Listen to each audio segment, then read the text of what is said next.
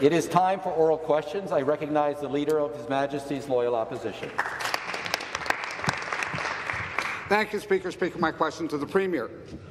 Our children's hospitals are overwhelmed. Parents are worried. They're anxious about their sick children. Yesterday, the Chief Medical Officer of Health strongly advised all adults to wear masks indoors to protect our children. The Premier said he will take the advice of the Medical Officer of Health. Why is the Premier not taking leadership and wearing a mask to protect our children? And to reply, the Government House Leader.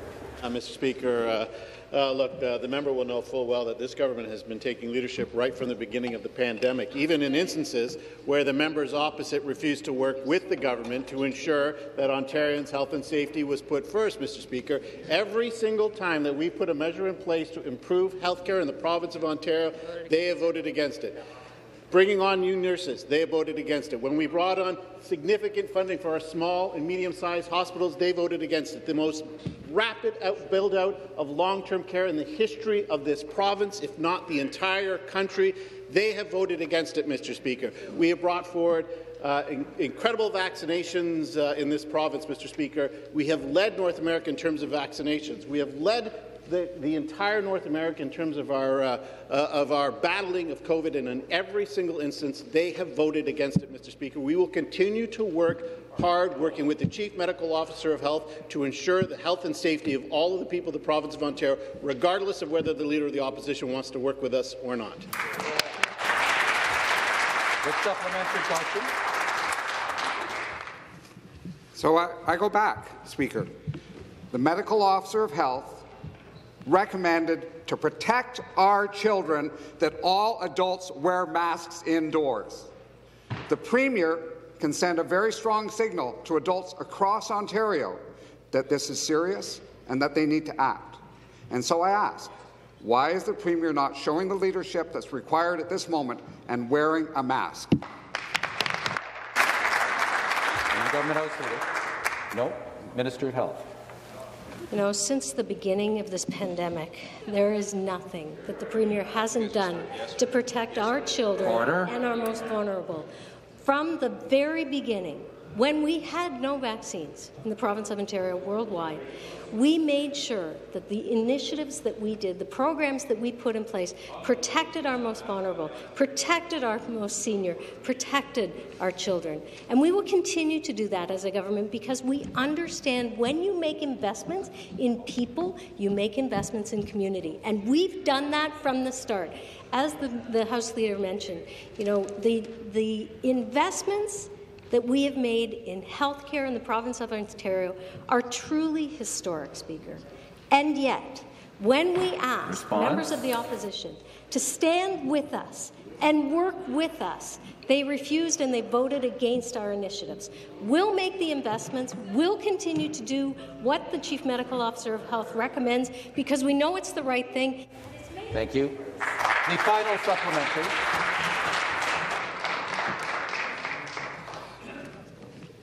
Leadership is not simply repeating talking points in the House. Leadership is taking the advice of the Medical Officer of Health, something the Premier says that he does, and acting on it. We need public education to move people. I'm not seeing those programs. We need vaccination teams, because vaccination levels are at incredibly low levels. I'm not seeing that. We need 10 paid sick days so people can do what the Medical Officer of Health says, stay home when you're sick. What is it going to take for the Premier to show leadership and actually act on the recommendations of the Medical Officer of Health? Minister of Health. Second in the world, Speaker. Only Japan was able to get a higher vaccination rate and therefore protection rate for their communities. Second in the world. We have nothing to apologize, and certainly no lessons need to be shared by you. When we make the investments, when we make sure that vaccines are available, we see results, and we have, Speaker, respectfully. We have seen the numbers of people who've stepped up and said, I want to protect my elderly. I want to go visit my senior in my long-term care home. I want to be part of the solution. And part of the solution, frankly, is making sure that your vaccines are up to date. We've done that. We've made those investments, and results prove that they have made a difference. As I said, we will continue to make those investments to ensure that the people of Ontario have vaccines, have boosters, have flu shots when they need them, and we'll do that work. I'm not going to take any lessons from the member opposite who refuses to support. Thank you. Next question, the member from University Rosedale. Thank you, Speaker. My question is to the Minister of Health. Children's hospitals are in crisis, Minister. At Sick Kids, care departments are running at 127% to 145% above capacity. And it's not just Sick Kids. Across Ontario, paediatric hospitals and care units have reached maximum capacity. What is this government's plan to help children's hospitals meet the increased demand for care? Minister of Health. Thank you, Speaker. You know, we have already put in place so many initiatives that are making a difference in CHEO in Ottawa. Imagine the ability for them to literally ramp up a second ICU because they saw the need in their communities. These are clinicians, these are hospital leaders who are doing the right thing, who are stepping up when we give them the investments and supports. So our early efforts, of course, we anticipated a surge in pediatric and took early steps to support the challenging fall virus season. We've already done early operational guidance with provided support fall and winter surge preparedness and pediatrics capacity. We saw that in CHEO. We see now Sick Kids nurses who are doing education to ensure that nurses in other community hospitals know, anticipate, and are prepared for a uptake that we have anticipated and we are working towards. But the Thank you. The supplementary question. Minister, Sick Kids and hospitals don't just want to imagine. They want the investment so that they can deal with the very serious issues they're facing right now. Yesterday, Sick Kids began cancelling surgeries to cope with surging demand in its ICUs and its emergency department. Now, Sick Kids already has a surgery wait list with more than 3,400 children waiting beyond the clinically acceptable timeframe. What is this government's plan to help children get the surgeries they're waiting for? Minister of Finance. Mr. Speaker, you know, I had the pleasure and the opportunity to table the fall economic statement here yesterday. And, you know, our opposition said, where's all the new money for health care? Well, if they were here in August when I tabled the budget, which was voted on yes by this side and no on that side, they would recognize that there were $5.6 billion of new investments for health care. Mr. Speaker, it's because this government recognizes that we're investing in the surgical backlog, we're investing in home care, we're investing in community care, in acute care, more beds. We have a plan to stay open that we came back in the legislature in August, Mr. Speaker, to get the job done for the people of Ontario, and we will not rest until the investments that were neglected by the previous government making in the health care system, Mr. Speaker, we're going to get it done. Order. The final supplementary. Thank you, Minister. The Sick Kids emergency room is also at breaking point. The average wait time in the emergency room at Sick Kids is now 12 hours. That is triple what it was in 2019. No one wants to wait 12 hours in an emergency room with a baby or a child in pain. And that is what is happening today in hospitals in downtown Toronto. What is your government's plan to ensure emergency rooms can quickly help the children who need care? Minister of Health. Speaker, I've said it before and I will say it again. We planned for this expected surge. We have worked with our clinicians, with our hospital leaders, to make sure that they have the resources to properly assess where children and adults need to be in our healthcare system when they need that care. That work is ongoing. Those investments in emergency departments, in over 11,900 new health human resources. These are people who are working in our systems today in the province of Ontario that did not have a job in healthcare before the pandemic. We've made sure that those investments translate into ensuring that when we see surges, whether they are for RSV, for flu, or other COVID-related pandemic issues, we have the capacity and we will continue to serve those parents and children. Next question, the member for Niagara Centre.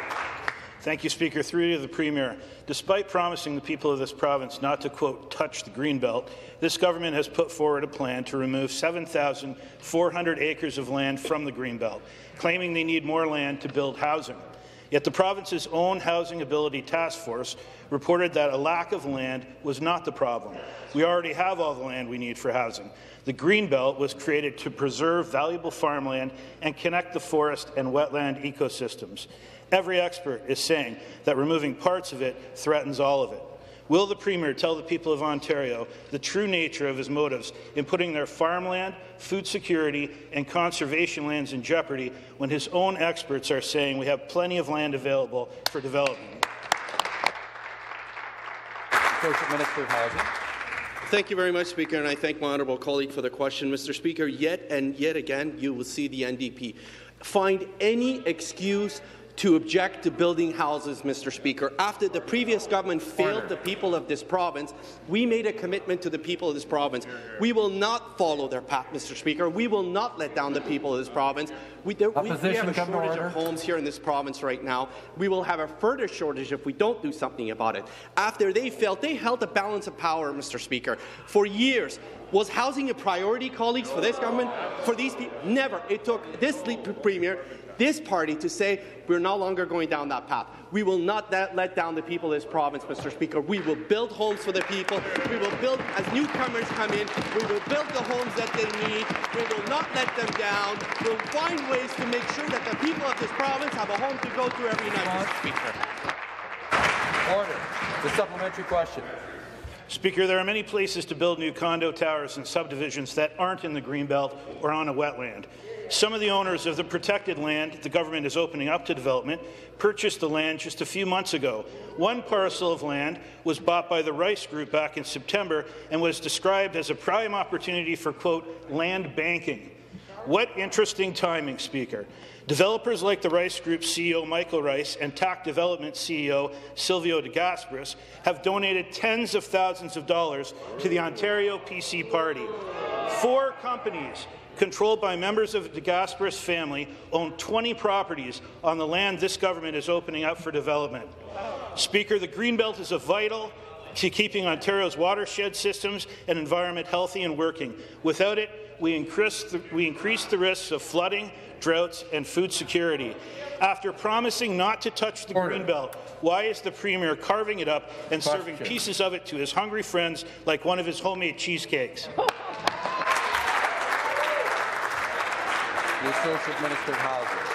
Mr. Speaker, maybe the opposition could spend some time actually reading initiatives, because if they had seen it, we're expanding the Greenbelt by 2,000 acres, Mr. Speaker, while building 50,000 more new homes, Mr. Speaker, whether it's in Niagara, whether it's east, west, north, in Toronto, GTA, the people of Ontario will not be let down by this government, Mr. Speaker. We will build homes for them, as the federal government's recent announcement with 500,000 new Canadians Official coming opposition come to order. We will not let down the new Canadians that are coming here to look for homes, Mr. Speaker. We will not let down the previous generation. We will expand the Greenbelt. We will build homes in every corner of this province, Mr. Speaker, because that's what we promised to the people of this province. Unlike the opposition, it doesn't matter what the previous government did. They supported them along the way. With us, it's a little different. We're actually for housing in this province.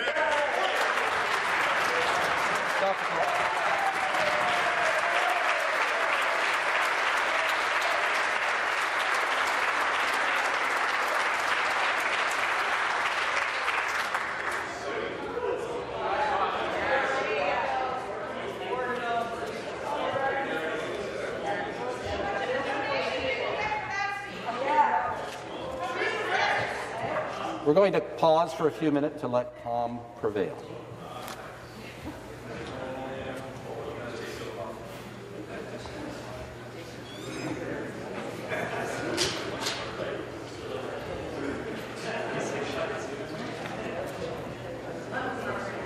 Order.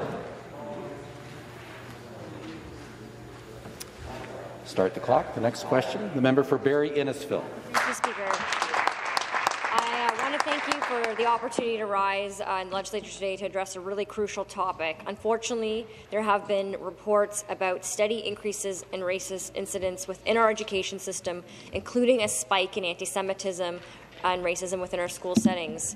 I know I can speak for everyone in this legislature in stating that any form of hate should be removed from our classrooms. There are new findings that also show by Western University and Liberation 75 that find that when it comes to Holocaust education and awareness, there's a worrisome 42% of students that were surveyed that have unequivocally witnessed an anti-Semitic act or event in their school. Speaker, can the Minister of Education tell us what else we can do to combat anti-Semitism and stomp out this hate decisively? And to reply, the Minister of Education.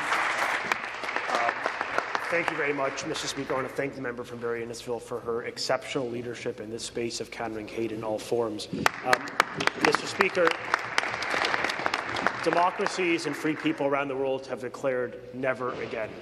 And yet in this country, according to the study cited by the member from Barrie Innisfil, 1 in 3 students in Canada believe the Holocaust was fabricated or exaggerated.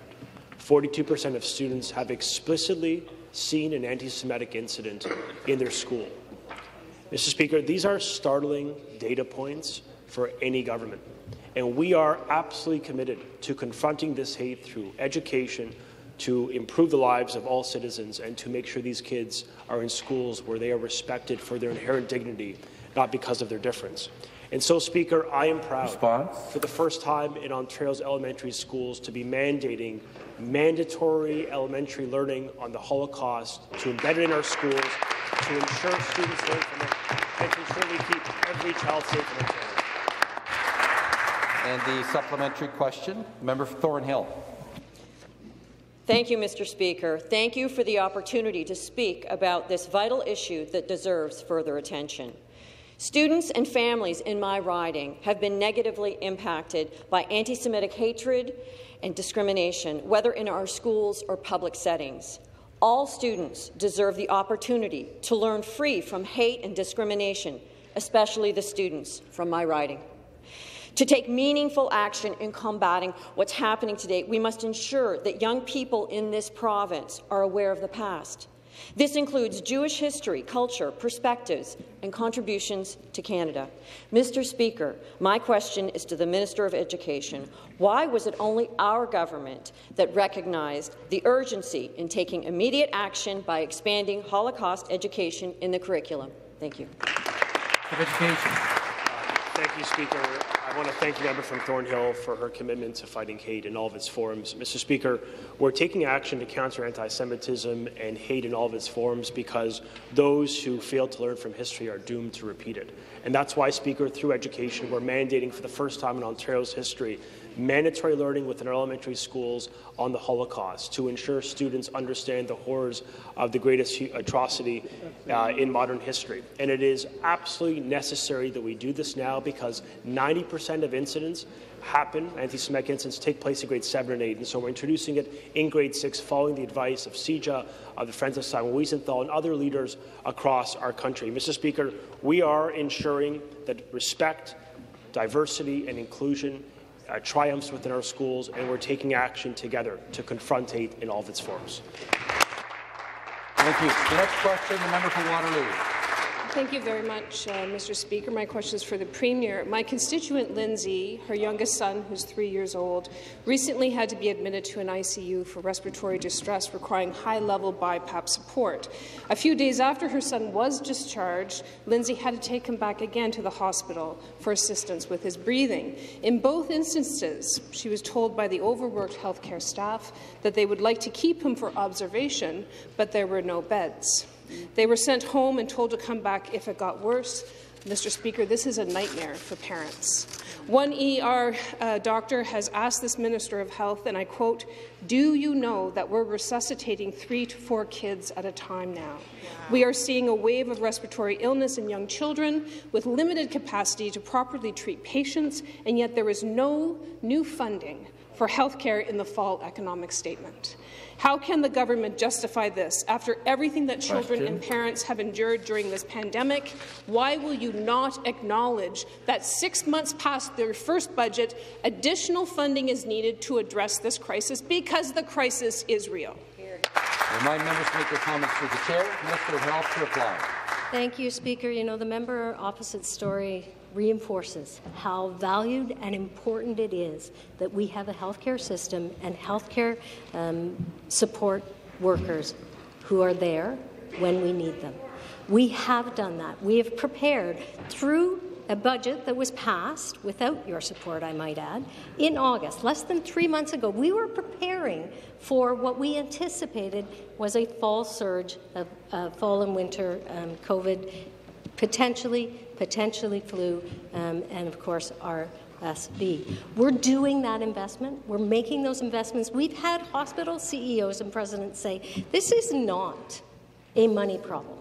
This is a health human resource challenge, and we are working through that with investments that we are making with colleges and universities to expand the number of health systems. We continue to build a stronger healthcare system because we know the people of Ontario need and deserve that.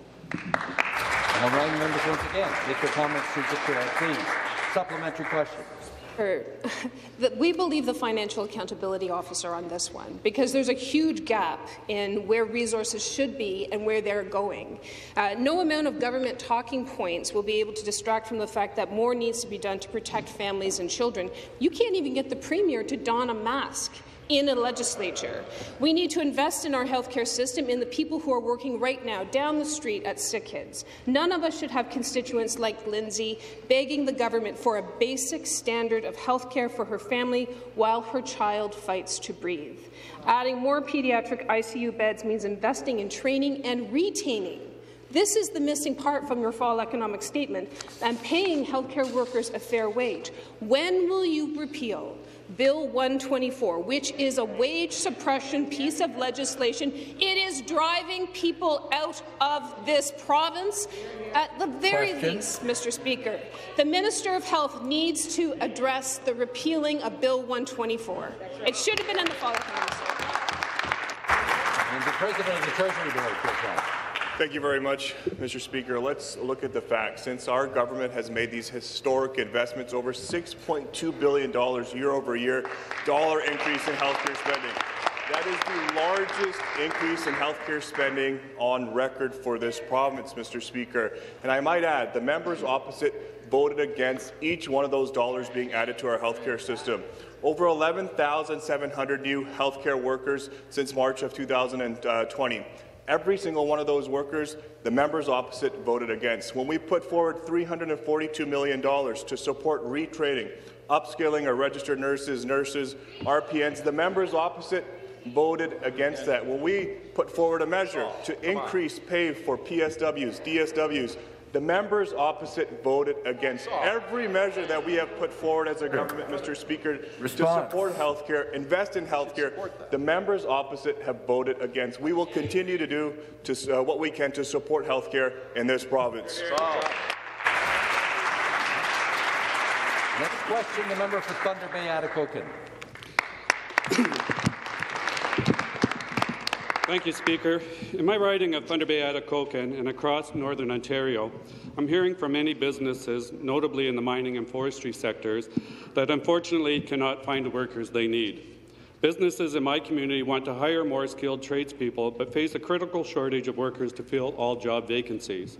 Over 21,000 jobs are currently unfilled in Northern Ontario, many of which are in the skilled trades. Speaker, I want to thank the Minister of Labour, Immigration and Skills Development for his visit to Thunder Bay last week and ask him to share with the House what our government is doing to address the skilled trade shortage in Northern Ontario. Minister of Labour, Training, Immigration and Skills Development. Thank you very much. thank the member from Thunder Bay who's doing a great job representing his community here at Queen's Park.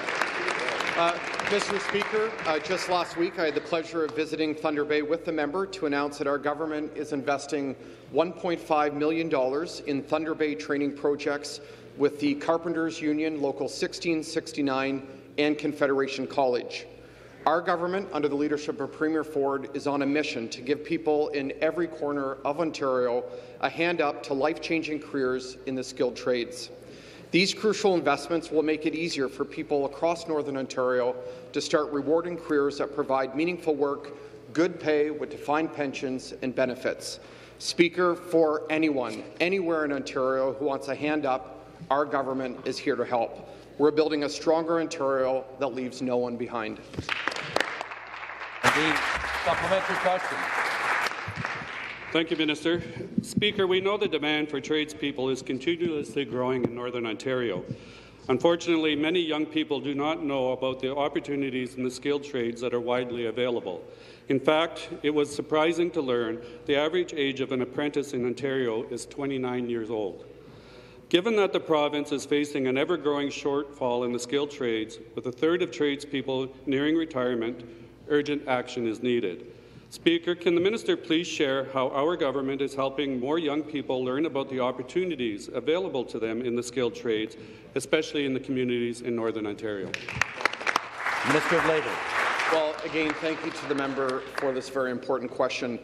Speaker, last week, while in Thunder Bay with the CEO of our new agency, Skilled Trades Ontario, we promoted upcoming skilled trades career fairs for students across Northern Ontario. Today and tomorrow, thanks to the Ministry of Education and our ministry, fairs are underway in Sudbury, and on November 29th, the fair will be in Thunder Bay. For the first time in Ontario's history, students in grades 7 to 12 can learn about the 144 different trades available in Ontario from union leaders, employers, and tradespeople, all under one roof. One of the best-kept secrets, Mr. Speaker, in Ontario is the fact that many people in the trades are earning more than those with PhDs. And to build a stronger Ontario, we need more hardworking people in the skilled trades. Next question, the member for Kiiwetinoong. Miigwech, Speaker. Good morning. My question is to the Premier. Paramedics across northwestern Ontario, including the riding of Kiiwetinoong, have been raising an alarm. They are dealing with high call volumes, a huge geographical area, and understaffing. What is this government doing to improve ambulance coverage for patients in the area, as well as working conditions for these paramedics? Minister of Health. Thank you, Speaker, and thank you for the member opposite's question. It gives me an opportunity to highlight some of the many initiatives that we've been working with our community paramedics and other healthcare providers like Orange Air Ambulance, which would, of course, be of particular interest to the member opposite. We've ensured that we have opportunities other than paramedics having to drive only patients to their emergency departments. And in fact, in some communities, we've seen success and satisfaction rates of over 85%. It means that someone who doesn't need to go to an emergency department and can get services within their community with the patient's consent can go to that long-term care home, can go to that palliative care home, can go to access other opportunities. I think it is really an example of the innovation that we're embracing in our healthcare system. A supplementary question. Speaker, paramedics in the Kenora region have the challenge of ensuring ambulance coverage in the region that has 10 ambulance bases spread across 400,000 square kilometers. The current setup isn't working for the patients or staff. Residents deserve better attention from the levels of government that fund the Northwest EMS. When we don't fund these services properly, the lives and the health of the people of Northern Ontario suffer. What is this government doing to improve this crisis of care across the region? Minister of Health. As I said, Speaker, we are working with our partners. We're making sure that programs like the Nurse Offload program to ensure that we have funded an exclusive individual to assist in making sure that as paramedics bring their patients into the emergency department, there is a paid position funded by our government to make sure that they can stabilize that patient while they're waiting for care internally. That one initiative ensures that those paramedics can go back out into community. You know, we talk about all of the different ways that our healthcare providers work together to improve the system. These are the initiatives, these are the proposals and changes that our government is funding to make sure that we have the appropriate care and we have the appropriate health human resources doing that work. Thank you. The next question, the member for Ottawa-Orléans. Thank you very much, Mr. Speaker. My questions for the Premier. Children's hospitals across Ontario are facing unprecedented challenges. In Ottawa, CHEO is operating at 113% capacity, while its intensive care unit is at over 180%, Mr. Speaker. CHEO is cancelling surgeries and converting more space for that intensive care need. There are shortages in the lack of children's pain medications, which is forcing more and more parents to go to the emergency room to seek care for their kids. Under the watch of this government, Mr. Speaker, CHEO has had to cancel appointments and surgeries because of this influx of patients and the lack of sufficient resources to deal with the surge. They don't have sufficient resources, Mr. Speaker, because of Bill 124.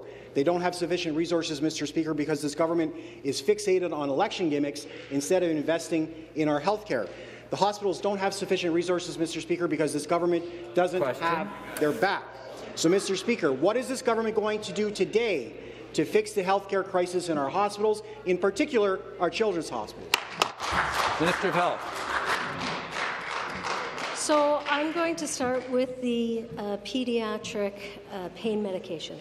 I wonder if the member opposite has spoken to the federal government and talked about what they are doing to actually ensure that the pain medication that our parents and our children need and deserve is available in the province of Ontario. I know that I have been speaking to Minister Duclos on a almost daily basis to get updates, and I have assurances that that is happening. But I wonder if the member opposite has done the same. I wonder if the member opposite has actually congratulated CHEO on doing something that has added capacity in a very expedited manner.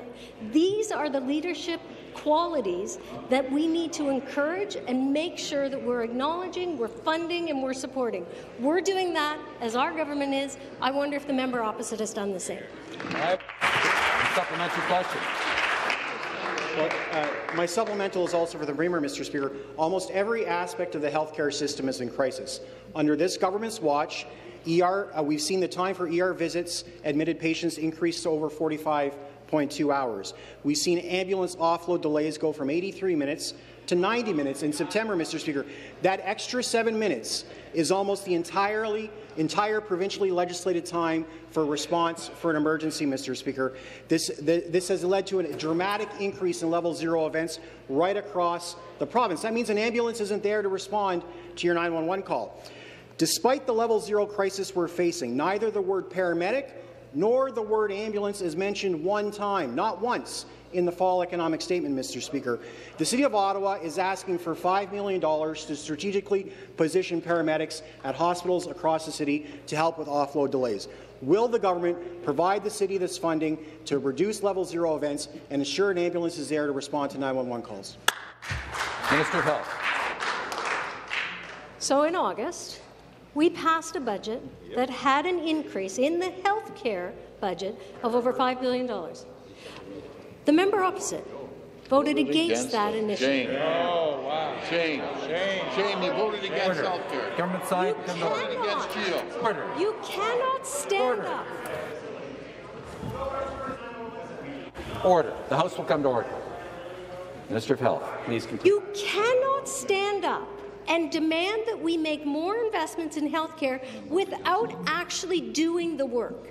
We've done that. We've made that commitment in our most recent budget. The member opposite can stand up and say more needs to be done, but frankly, maybe the first thing that needs to happen is you actually support the initiatives that our government has been bringing forward. Thank The next question, the member for Brantford Brant. Thank you, Speaker. My question is for the Minister of Mines. Ongoing global economic uncertainty driven by inflation and geopolitical instability is causing disruptions in worldwide supply chains, leading to negative consequences here in Ontario. The mining sector in our province represents an opportunity for Ontario to assume the role of a global leader. For example, as the world moves toward more electric vehicle production, the critical minerals required in constructing these vehicles can be extracted right here in our province. Speaker, could the minister please tell this House about what our government is doing to make Ontario a leader in mineral production? To reply, the Minister of Mines. Speaker, thank you for the question for the member from Brantford. The opportunities for the Ontario mining industry have never been greater than they are now, and that's why we introduced the Critical Minerals Strategy in the spring of this year. It's the perfect marriage of the opportunity of minerals in Northern Ontario with the manufacturing might in Southern Ontario. In the words of OMA President Chris Hodgson, as the world emerges from COVID-19 pandemic, faces increasing geopolitical uncertainty, and as the race to halt climate change accelerates, Ontario is primed to continue contributing meaningful solutions while capitalizing on rising global demand for green and critical minerals. I couldn't agree more, Mr. Speaker. Ontario will produce the critical minerals and metals that are fundamental to the modern life and keep components in the key energy transition. Just last month, we celebrated the grand opening of Valley Copper South expansion that we followed up by the Creighton mine. That will be $1.8 billion that will secure a local supply of the critical minerals we need for the EVs. Supplementary question. Speaker, thank you, and thank you, Minister, for that response. Ontario's mining companies set the standard for responsible and safe operations worldwide. Ontario's mineral exploration and mining industry represent a great comeback story as our government is willing to step up and provide leadership after the years of neglect they faced under the previous Liberal government. Opening new mines and expanding existing ones will mean producing jobs that good people here in this province can rely on. It will increase our economy's revenue, which means we can help pay for the critical services that benefit all of Ontarians. Speaker, can the minister elaborate further on this industry's critical role in our province and what supports we can provide? Thank you. Mr. Mines. Mr. Speaker, thank you again for your question. Mr. Speaker, as a former miner myself, I am passionate about this great industry. I used to be a part of the Ontario Mining Association, which for the past 44 years has advocated for the sector, built positive relationships, and celebrated this dynamic, innovative industry. Mr. Speaker, today we are celebrating the Ontario Mining Association's Meet the Miners Day at Queen's Park. I encourage everyone to join me at the Meet the Miners reception at 5 p.m. in the Terrace Room at the Gardner Museum. It is an opportunity to speak with miners, learn more about the importance of the sector, and engage in policy discussion that can move this sector forward. Thank you. Next question, the member for Ottawa West Nepean. Thank you, Speaker. Yesterday, the Financial Accountability Office reported the government is on track for a $6 billion shortfall in education spending over the next few years, including $400 million this year alone. But yesterday's economic statement didn't do anything to address this gap. The Premier has now used pandemic disruptions to schooling, largely caused by this government, as an excuse to trample on the rights of low-paid workers and to spend public money on private tutoring companies. If the Premier is so committed to our kids' success, why doesn't he do the obvious thing and adequately fund public education? Minister of Finance. Thank you, Mr. Speaker, through you to the member opposite. I'm sure the member opposite has read the budget, which included a $3.6 billion increase for education funding this fiscal year, Mr. Speaker.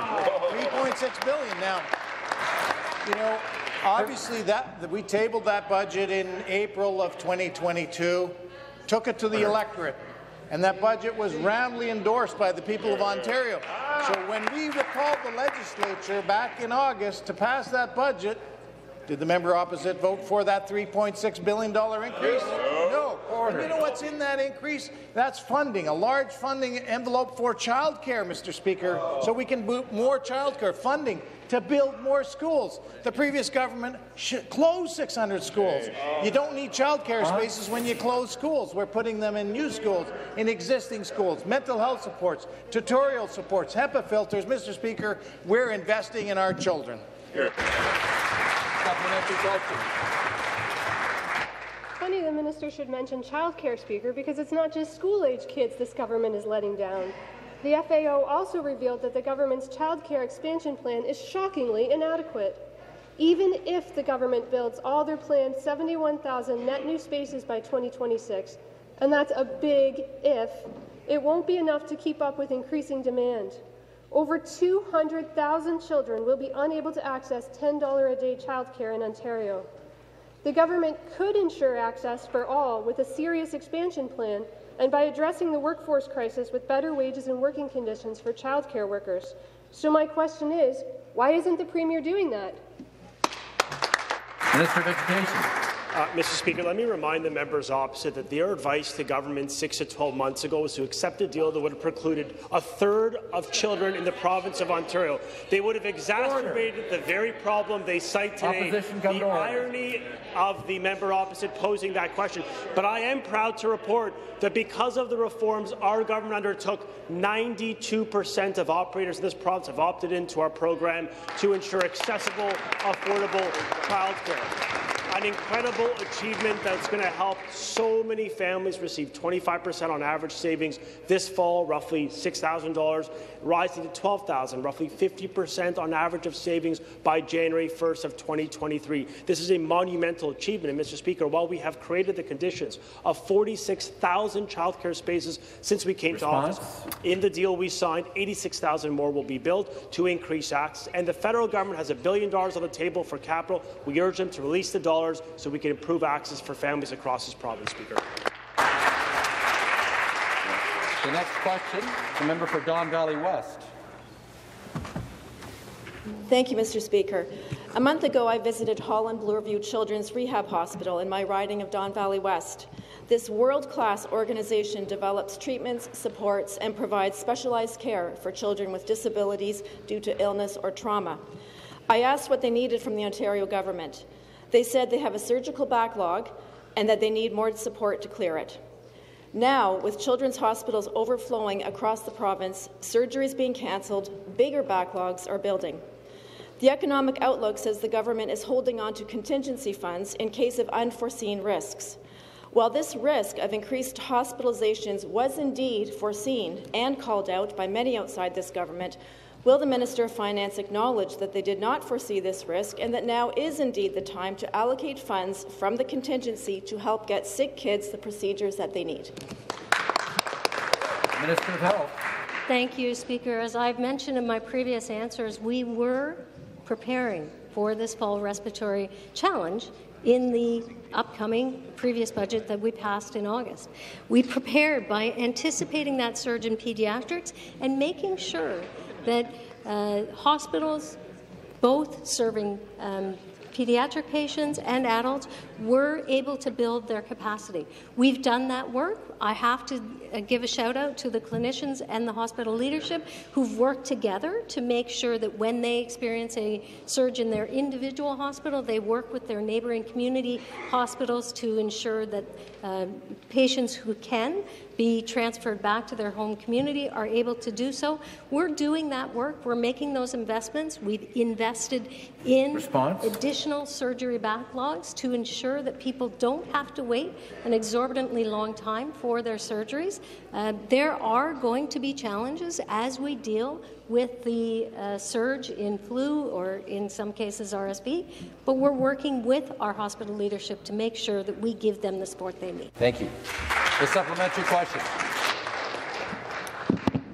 Thank you, Mr. Speaker. We here in this House and the people of Ontario have heard this song before from this government, but it's now an old song, and Ontarians deserve to get the care they need, not excuses.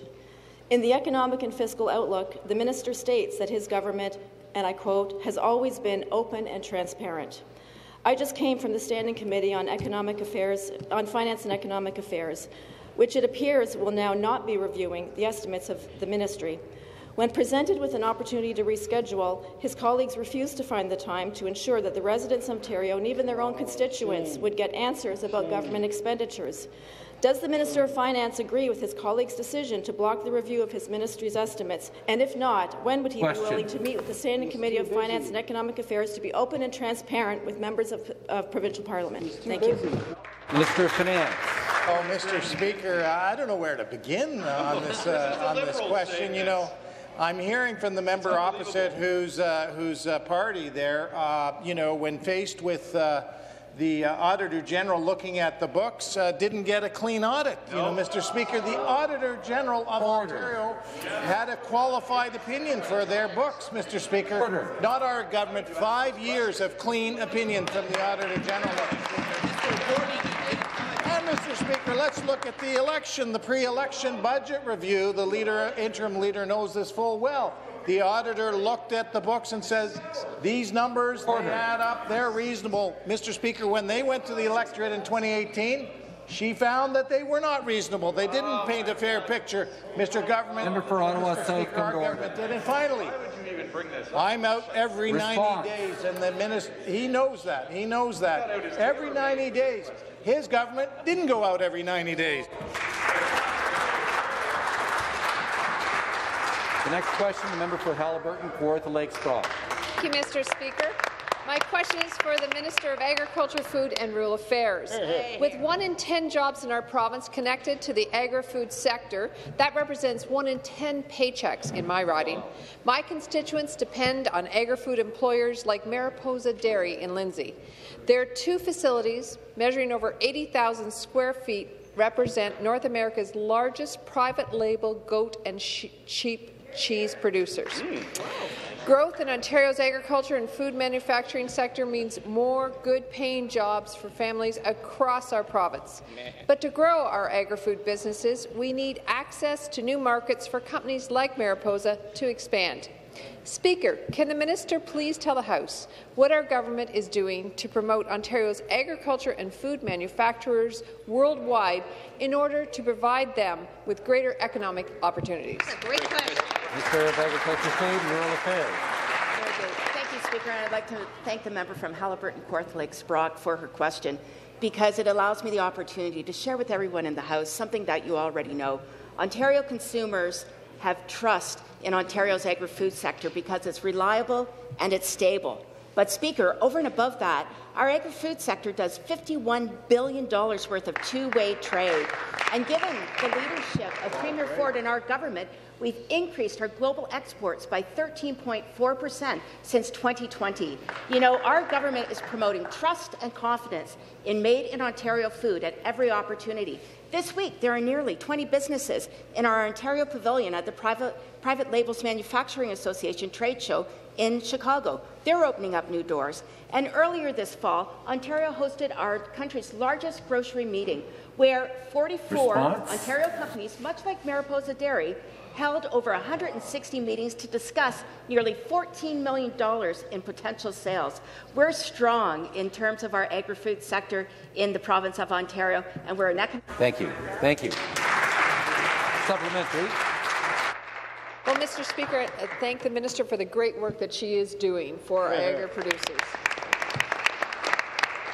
When an Ontario food business expands, new jobs are created and more money is put back into our economy. The work by our government to promote food and beverages produced in Ontario is greatly appreciated by the 750,000 workers who are employed in the agri-food sector. The U.S. is our #1 trading partner and is a critical market for our agri-food sector. Because of this reality, we must assist our farmers as they pursue economic opportunities worldwide. Speaker, can the minister explain what our government is doing to help businesses in the agri-food sector expand into overseas markets? Minister of Agriculture, Food and Rural Affairs. Speaker, I'm really pleased to share that we continue to look for new avenues to grow our agri-food sector in Ontario with markets like in Southeast Asia. there's perfect opportunities that abound. Just in meeting recently with representatives from around the world, I can tell you there's consistent interest in our commodities, in our food, as well as our genetics. And I'd be remiss if I didn't reflect on Ontario Pork, since they're here today at Queen's Park. Ontario Pork exports $700 million in products every year to 41 different countries. 9% of that goes directly to Japan, which is a growing market for Ontario agri-food. Unlike the previous Liberal government, who turned a blind eye to the agri-food industry, our government is building up the value of our sector in terms of agriculture and food export potential. And we know it's an important driver in our overall provincial economy. Response? Because of that, we're proud to be supporting our farmers, our processors, and we're putting agri-tech innovation at the forefront. Thank you very much. The next question, the member for Nickelbelt. Thank you. My question is for the Minister of Health. Every single week, my office receives multiple phone calls regarding the failures of our home care system. Elizabeth is a senior in my riding who ends up sleeping in her chair at least once a week because Bayshore doesn't notify her that her worker won't be coming to help her transfer into bed. Home care reliability is so bad that patients who want to, who could, who should be at home are stuck in hospital, leading your government to pass law that overwrite their rights to consent and push them in long-term care home far away from home. Can the minister please tell me if she thinks that our home care system is meeting the needs of Ontarians?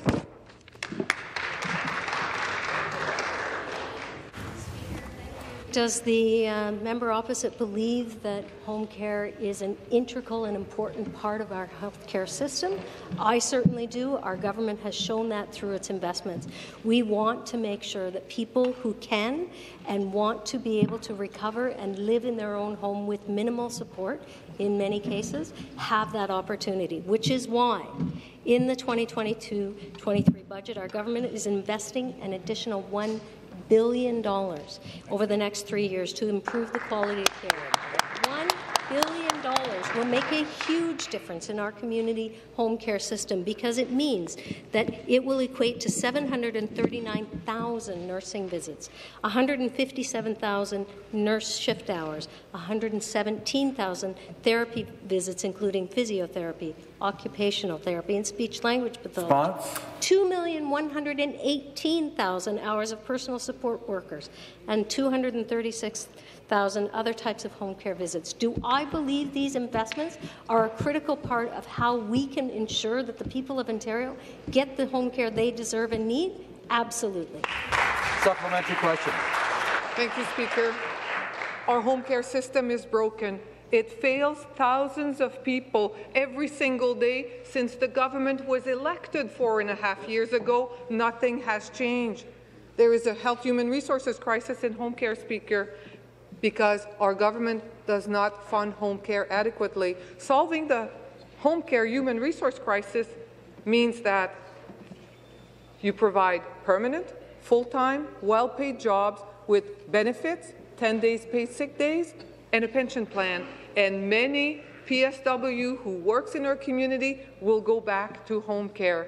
When will this government admit that home care is an integral part of our healthcare system and that it needs to provide directive and financial support to fix our broken home care system?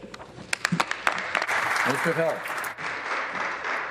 Speaker, when we pass a budget that includes $1 billion in home care support, in community care support, and the member opposite votes against it, and then stands up today and says we need more, which is it? Are you going to support the investments that we are making in the province of Ontario, or are you going to continue to say we're not doing enough? $1 billion is a historic investment.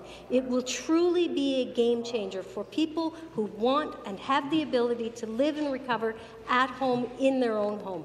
We're making those investments. We're ensuring that people get that support when they need it, where they need it, and we will continue to do that work regardless of what the member opposite spins in her tales.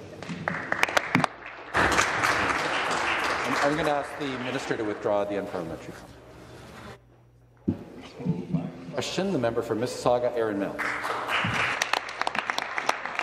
Mr. Speaker, in my riding of Mississauga, Erin Mills, there is a growing need for more supportive housing.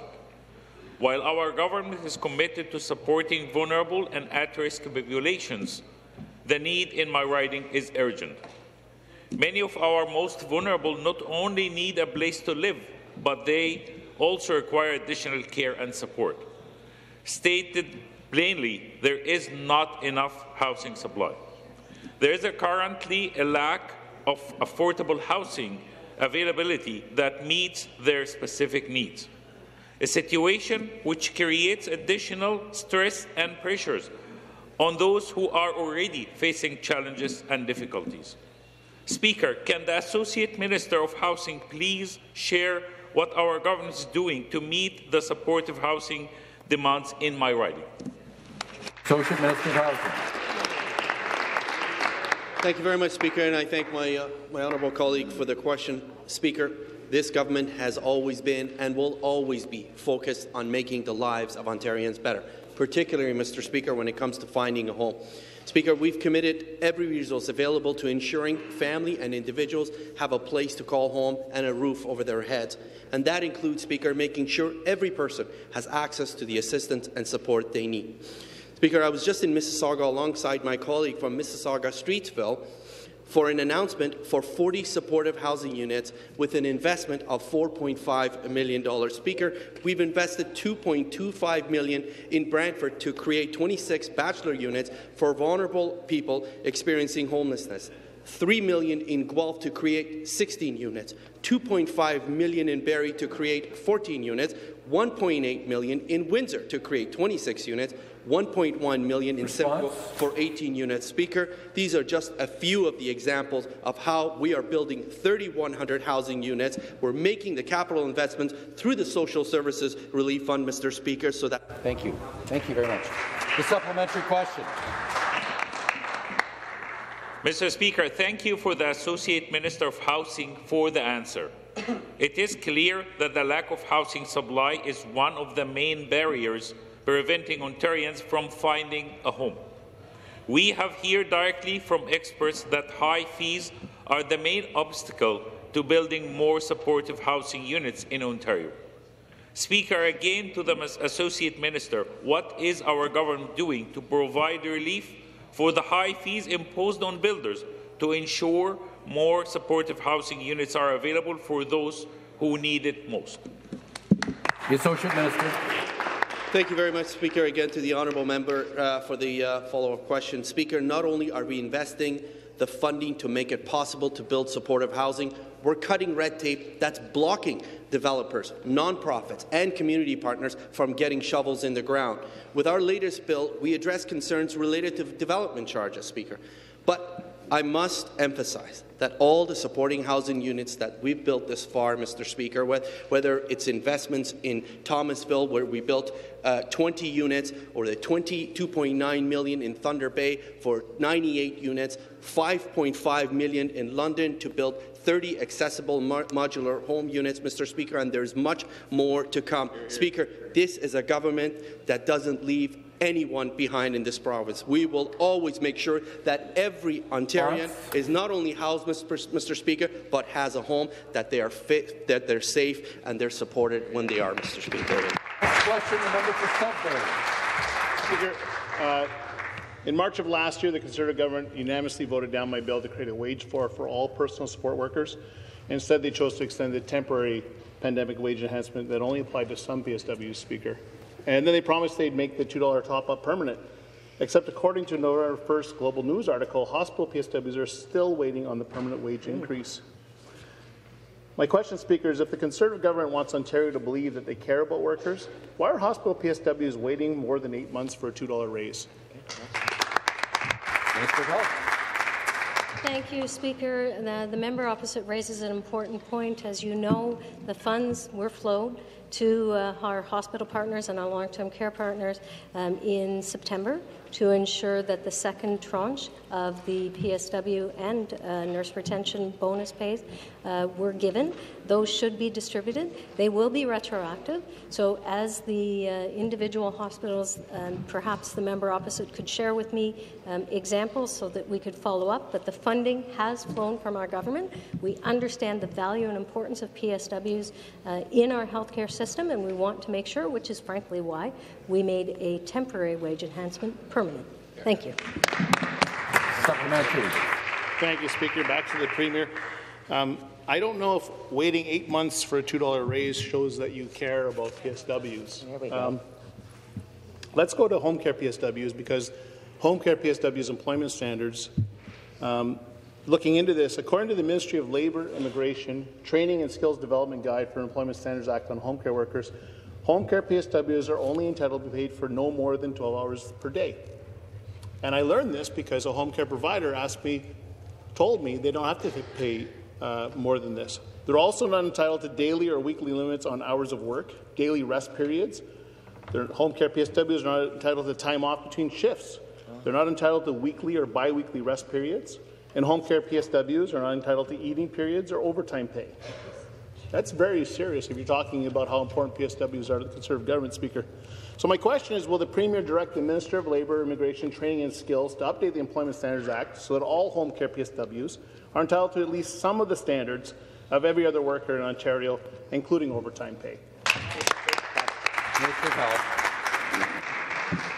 So again, Speaker, I will remind the member opposite that at the very beginning, in October 1st of 2020, we made a commitment, we made an investment to ensure that our personal support workers got the support they needed, because we saw how critically important they were in our home care sector, in our long-term care sector, and in our hospital sector.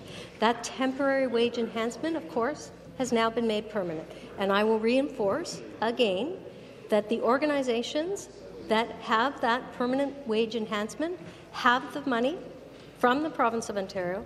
That money has been distributed, and it will be retroactive. So while I am frustrated that some people are still waiting for those wage enhancements, the money has flown, and it is retroactive. They will get their money.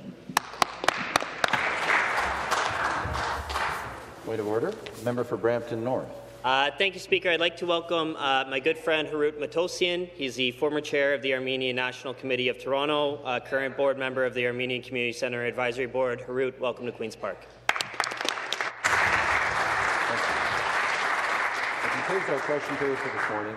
I beg to inform the House that pursuant to Standing Order 9G, the clerk has received written notice from the Government House Leader indicating that a temporary change in the weekly meeting schedule of the House is required, and therefore the afternoon routine on Wednesday, November 16th, 2022, shall commence at 1 p.m.